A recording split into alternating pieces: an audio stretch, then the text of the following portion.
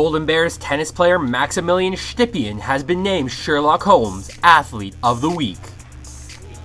It feels good. I know there's been past Bears that have got it, and tennis is not the biggest sport at U of A, but being named Athlete of the Week on the tennis team is a big accomplishment for me. Szczypien had a great weekend as he was a big factor in the Golden Bears Western Regional Championship win over UBC.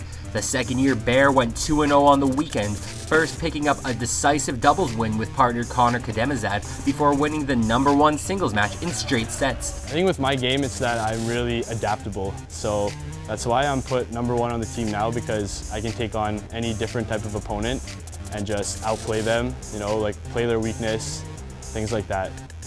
This led the Bears to their 13th consecutive Western Canada Championship.